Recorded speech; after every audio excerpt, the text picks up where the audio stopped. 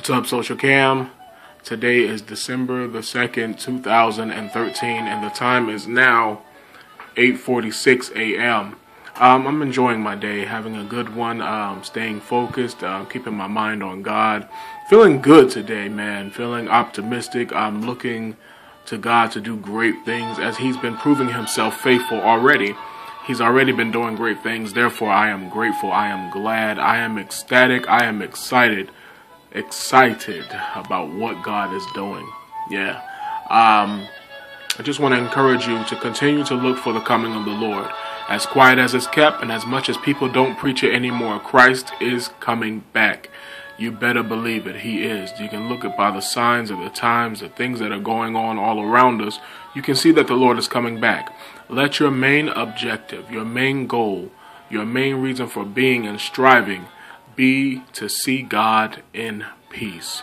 We will all see the Lord, but not everyone will see Him in peace. And it's my endeavor to see Christ in peace. I want to be able to hear Him say, "Well done, thou good and faithful servant. Enter into the joy of the Lord," which should be all of our main objective and goal. Be encouraged. Know that God is for you. He's with you. He will give you strength to go through any storm.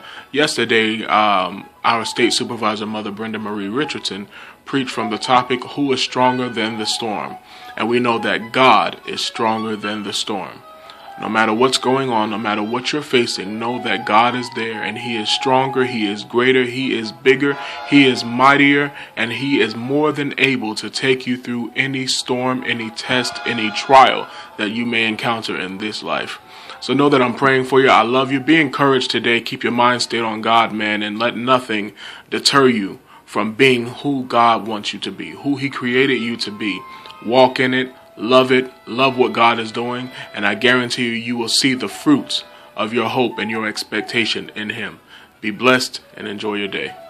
Peace.